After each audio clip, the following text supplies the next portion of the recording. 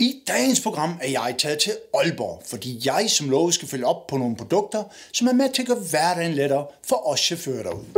Jeg har nemlig taget på besøg hos HMK BILCON, som har sit hovedsæde i det sydlige Aalborg, hvor de blandt andet producerer tanktrailer, og i dagens anledning, der har de endda hejst flaget for mig. HMK BILCON blev stiftet tilbage i 1895, og efter at hestevognsæren den sluttede, der gik man i gang med at producere især aluminiumstanke. Der har været en del ejerskifte i tidens løb, men i dag står HMK BILCON stærkere end nogensinde før.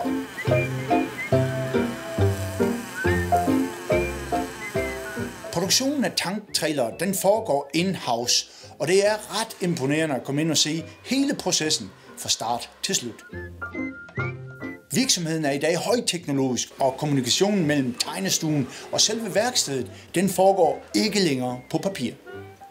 Efter at man har samlet en tank, så bliver den monteret på selve traileren, eller hængeren, eller forvognen, og så ryger den til lakering, tilbage i produktionslinjen, hvor den bliver samlet med alle smådele, og derefter så er den klar til udlevering hos kunden.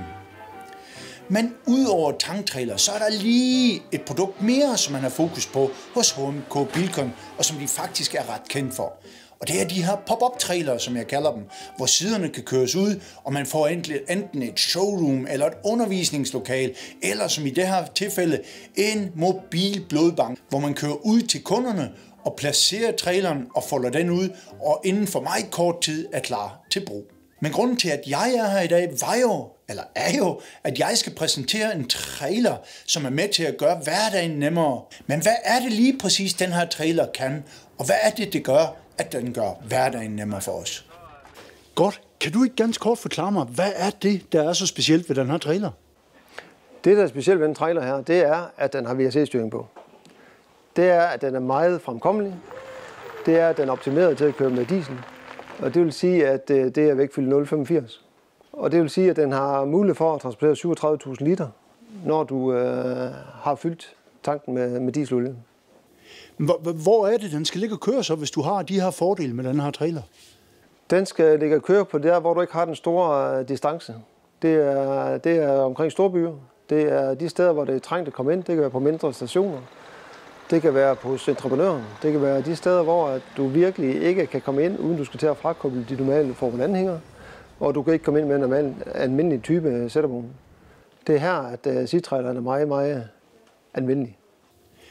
Så den type kunde, der går efter sådan en trailer her, hvem er det typisk? Jamen det er ikke noget typisk kunde som sådan. Altså det er jo egentlig alle vores kunder. Det er vores vognmænd, som er ude og transportere, fordi at de steder, de skal transportere til, de kommer alle ind de steder, hvor de har brug for et køretøj som dette. Så der er ikke nogen specielle kunder. Men kunder, som skal ud, hvor der er lidt plads. Det er dem, der skal bruge sådan en trailer. Det er dem, der skal bruge den her, ja. Nu siger at du skal bruge den her trailer. Jeg går ud fra, at du kan lave den i andre specifikationer, end den, vi nu ser her i dag. Det kan man godt, men den er optimeret til den volumen til diesel. Fordi det er diesel, og det er afpumpning, som har været vores fokus. Som sagt, du til entreprenøren eller andre steder, hvor du skal pumpe produkter. Vi har lavet den her i 7 rum, men man kunne godt lave den i færre rum, hvis det var det, der var ønsket. Super. Godt. Jeg synes, jeg har hørt nok om den trailer. Jeg er spændt. Jeg skal ud og se, hvad den kan. Ja. Så lad os komme ud i felten og se, hvad den kan, og se, om den holder det, du lover. Det kan du tro. Tak for snakken. Ja, velkommen. Hej. Tusind tak til Torben og en fed salgstale. Men lad os komme ud og se, hvad dyrt det kan uden for tegnebrættet. Altså ude i det virkelige liv. Too many days in the darkness. Vi tager ud til et hobbylandbrug, hvor der kun er en ensporet vej, hvor vi simulerer en levering ned bag ved den bagerste hal. For at provokere chaufføren en lille bitte smule, så har jeg valgt at placere en potteplante midt i det hele, for at gøre indkørslen endnu snævrere for ham.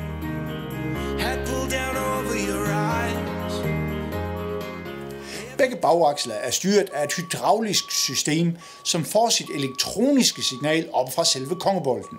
Fordelen ved det her system frem for almindelige stangstyringssystemer eller de gamle hydrauliske systemer, som vi blandt andet kender fra medløbere, det er, at det her det vejer meget, meget mindre. Og det er relativt vedligeholdelsesnemt, ikke frit, men nemt. Og derudover så kan det overstyres med en fjernbetjening.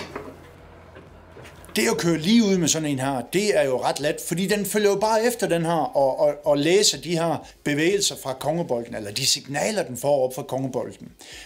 Men nu man skal bakke med sådan en, så kræver det en lille bitte smule øvelse, fordi man skal køre sin trækker, og samtidig med, så skal man betjene de 2 bagaksler. Men jeg skal love for, de her knægte fra HMK BILCON, de har prøvet det her før. En ting, jeg lægger mærke til, når nu vi kører ud af pladsen, det er faktisk, at når vi drejer så skarpt her, så efterlader vi næsten ingen spor i gruset. Og jeg ved godt, vi er tomme, men alligevel, der er jo ingen spor at se. Jeg må sige, at jeg er overbevist om, at det, man har tegnet på tegnebrættet, det Torben snakker om, det virker også i det virkelige liv. Så lad os tage hjem til HMK BILCON igen, og så lege lidt ud på pladsen. Som tidligere nævnt er begge aksler hydraulisk styret og får deres signal op fra kongetappen og kan overstyres med en trådløs fjernbetjening, hvis man ønsker det.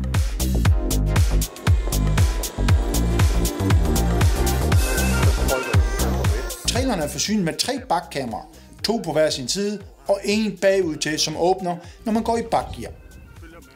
Det gør, at man nemt ind i førerhuset kan se hele vejen rundt om traileren. Nu har jeg jo set med egne øjne, at man godt kan komme ind steder, hvor en normal sættevogn eller en forvogn hænger, for eksempel ikke vil kunne komme ind. Men lad os prøve at lege lidt her på pladsen nu og simulere eller se, hvor ekstremerne ligger henne med den her trailer. Kører man akslerne ud i max, det er i 30 grader, så kan du få traileren til at køre 30 grader i forhold til din lige kørselsretning på traileren. Og ja, jeg ved godt, det er ikke særlig pladsbesparende, men det er bare for at vise jer, hvor langt det er, man faktisk kan få traileren ud, når man kører lige ud. Jeg sætter 5 kejler op ude på pladsen med 10 meters afstand, for at se, om vi stadigvæk kan køre en slalomkurs gennem de her kejler, nu hvor vores køretøj er over 14 meter lang.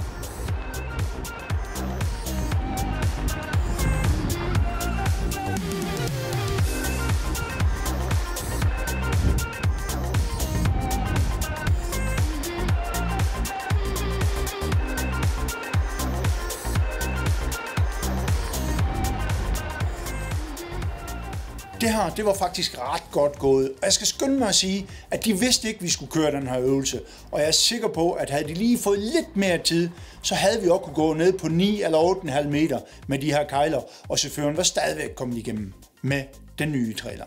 Den her fleksibilitet, den kommer selvfølgelig chaufføren til gode, men i sidste ende kommer den også befolkningen derude til gode, fordi vi med en større trailer kan komme ind, hvor vi tidligere skulle køre 2 gange med en forvogn eller et andet køretøj, for at levere den samme mængde diesel eller andet brændstof til enten en tankstation eller en landmand eller hvad det end måtte være.